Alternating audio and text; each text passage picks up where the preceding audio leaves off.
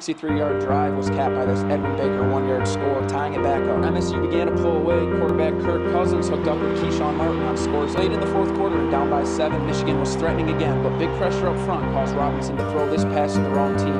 Isaiah Lewis sealed the victory with his second pick 6 of the year. This game marked the 40th time in the last 43 meetings. Anything we or I have accomplished here, I feel like we have been overlooked and underestimated. It's tough. Beating Michigan 4 years in a row was a special win for a large part of our careers, and wins like this are very, very satisfying for that reason. And of course, to the victors go the spoils. 4 years running, the Spartans have hoisted the Paul Bunyan Trophy. The first time MSU has had such a streak since 1962. From East Lansing, Zach Barrage, Home TV. People nationally have said that this isn't an elite job anymore. Why, in your mind, is this still an elite job? Who says that?